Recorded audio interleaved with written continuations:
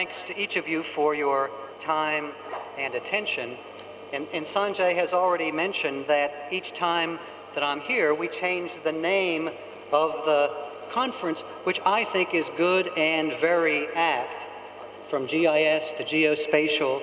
And of course, the thing about geospatial technologies is they're not an end in themselves, but a means to an end, and geosmart is a very appropriate way to describe that objective. So an end in particular that I'm illustrating here is that the Pope came to our headquarters city of Philadelphia last fall, and we created this 3D model of Philadelphia as our company's pro bono contribution to having that go well. It was done with just digital photography that I'm going to explain.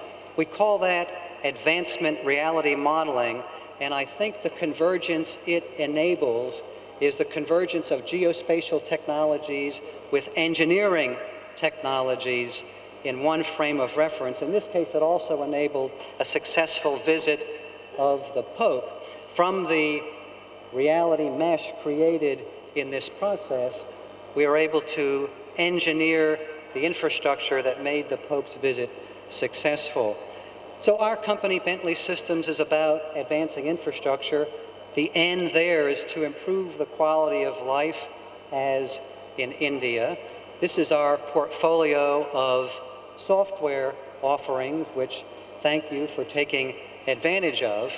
And you might say it starts with, each project starts with, an infrastructure project starts with project delivery based on our applications, and then our project-wise collaboration environment during project delivery, and then our asset-wise environment for smart infrastructure operations. And so we began with the engineering side of things and are ranked by the ARC benchmarkers #1 in many respects of engineering and plant design software that's relevant for your quality of infrastructure and life in India. But today we are also ranked #1 in the world in asset operations and maintenance reliability software for improvement of the services the infrastructure delivers. And we're very proud of our team in India. It's over 350 colleagues. That's the second largest in the world to our headquarters in the United States. 250 of our colleagues here, you could say, make in India. We're exporting their work to the world. And it happens that 30% of our software users in India are also part of global firms contributing and working on projects outside of India. And I might say those value engineering centers in India are now ranked by owners to produce work that is superior in engineering quality to that which is done elsewhere. Something we endeavor to do as Bentley Systems, we say that infrastructure sustains our economy and our environment. We can do both at the same time. If we sustain the infrastructure professions, our contribution is an annual Year in Infrastructure conference and a yearbook where we collect together the projects nominated for our Be Inspired awards. And this year, 63 projects were nominated from India. 4 were finalists, 2 were winners, and I'd like to salute them to start with. This one by MWH Global was a renewables power plant in the UK. MWH, along with designing and constructing, will also operate and maintain that plant. So the best of technologies was used here in India for that. Tata Consulting Engineers did this project in India, which is meant for 100 years sustainability on a very difficult site, using the best of technologies and engineering for that purpose. And then AECOM were the master planners, and we're glad to see their program management work, in this case, pulling together an infrastructure engineering portfolio. And by the way, we help AECOM distribute its work as a global firm, helping virtualize their talent, you could say, for sake of projects of this scale that involve AECOM engineers from everywhere, and perhaps Professor Jain is going to say more about projects like this, but this project was the largest greenfield smart city, and it was all about bringing together converging geospatial with various engineering technologies, and took full advantage of our portfolio in the engineering of the utilities and the information management required, and gave credit to technologies for helping improve the design in this respect. And in particular, in bringing these technologies together, interoperability and information mobility is of the essence, and we were able to help them. Now, in this project by AECOM India, which is here in the Delhi region and is about water, the detailed design was the project here and involved determining that for optioneering and improving the choices in all the infrastructure in this 10,000-acre project, it was possible to advance in terms of precision at the same time as the geospatial context. So when we say BIM, this project involved BIM, as AECOM put it, our definition is that BIM is about, at one and the same time, better project delivery and also better asset performance once delivered. And better project delivery is accomplished, through greater breadth of information mobility, and greater asset performance, better asset performance, through greater depth of information modeling, and we endeavor to advance both of those at the same time. In this convergence of our industries between geospatial and engineering, we work on not only realizing infrastructure assets, but operating them to advantage. But it starts with, and our company started with design modeling, but has gone on in terms of depth to analytical modeling and construction modeling, all of which are essential. But ultimately, the goal is the performance of infrastructure assets. And a case in point of bringing it all together, for instance, is this project in England for Highways England, where now bringing together in geospatial context the linear referenced network, the network events management, the capital projects, and for us, this new work, which replaces 17 separate systems at Highways England for integrated asset management, is about a new kind of clash, if you like, which is in their operations in roadworks to make sure that the time of shutdown of the roads is minimized and coordinated. But in putting all that together, if I introduce this term reality modeling, how could that span and help us converge and connect the information and the processes from project delivery through asset performance? And as I see it, the key is what I would call geo-coordination. So everything that engineers do with our software knows its X, Y, and Z coordinates in the world.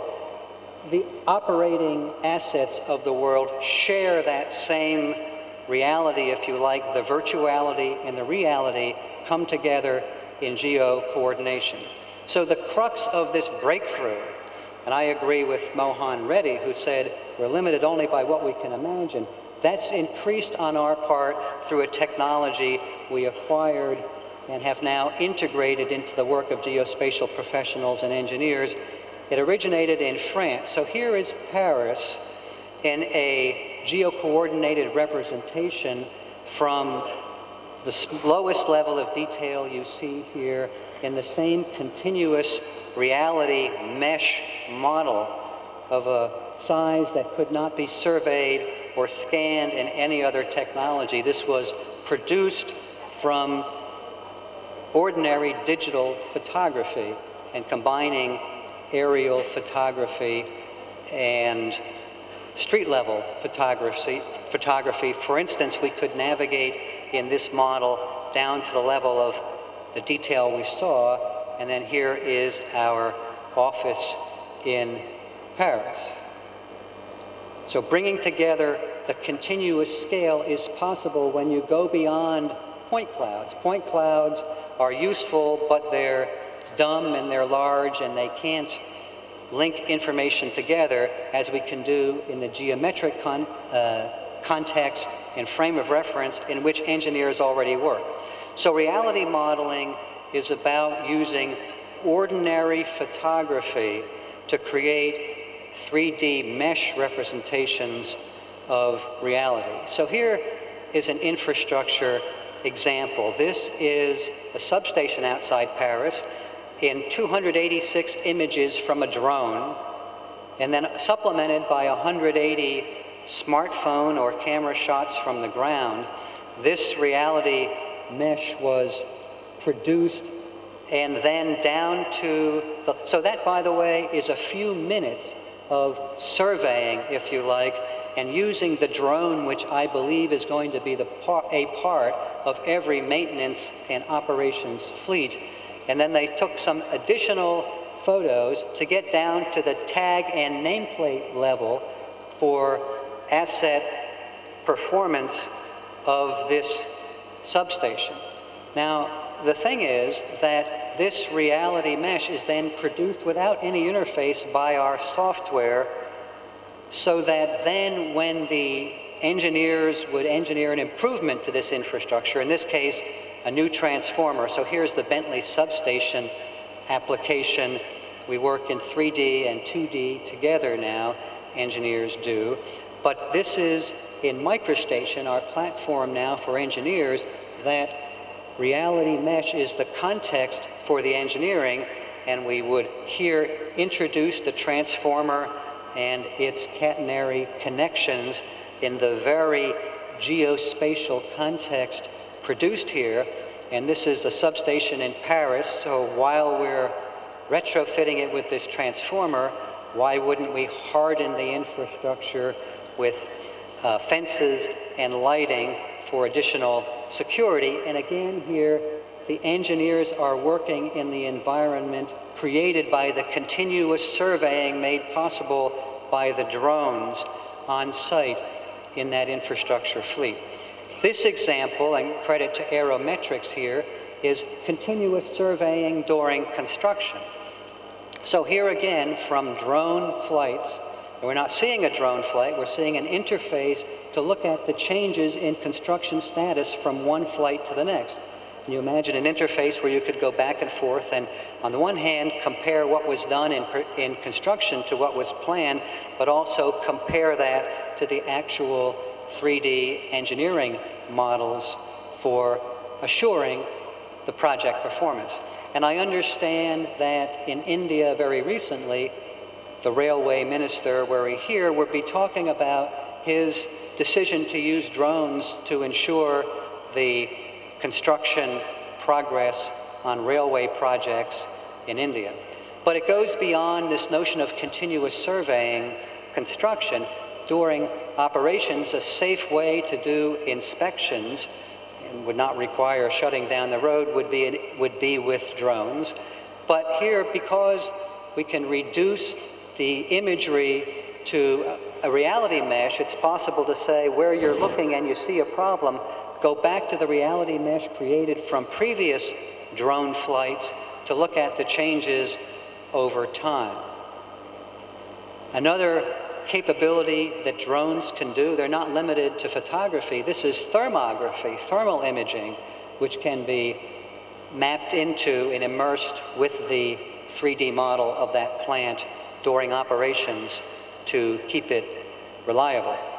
Here's a case of continuous surveying taking place where the example is where there's erosion and potential for worse erosion, and here again, photography alone can create a mesh coming right into efficiently and measurably into an engineering environment where the changes from one continuous survey to the next can be observed.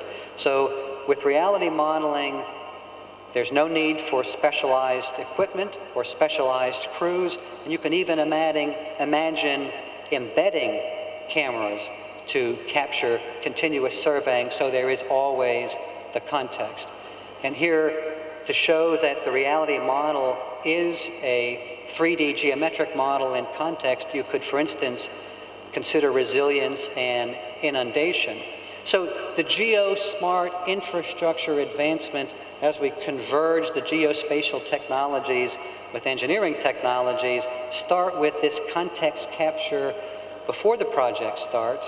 Then we do the engineering in context of what we've observed from the photography, continuously surveyed now. I think that's the biggest stimulation to our imagination, when surveying is not occasional and special, but when we can do it continuously, when inspections can be interactive, for instance, to look at integrity management over time. It's all made possible through 3D geo-coordination, because now the reality model can be the natural immersive interface to capture and navigate all of the information during asset management through immersion. So I see reality modeling as a breakthrough in this convergence, corresponding to the new name of the conference here.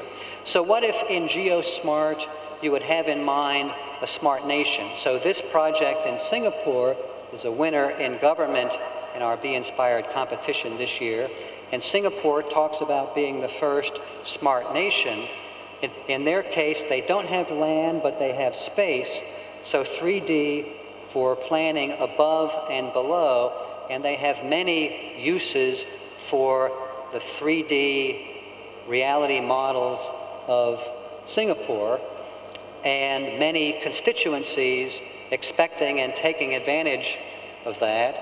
And we at Bentley Systems are big supporters of the OGC and the combining the abstraction, as Singapore is doing, of the semantics, the connectedness of what they're surveying, and bringing that together in our Bentley Map Enterprise environment. This is the Marina Bay iconic building in Singapore. It happens that it was itself in its design stage a winning project in 2010 and Be Inspired. So the digital engineering models exist and can be referenced and geo-coordinated with the reality models in Singapore, which Singapore is bringing about through our technologies. Now, what about an example here in India? So the Nagpur Metro, at its planning stage, has already undertaken a reality modeling survey, and this was done from drones.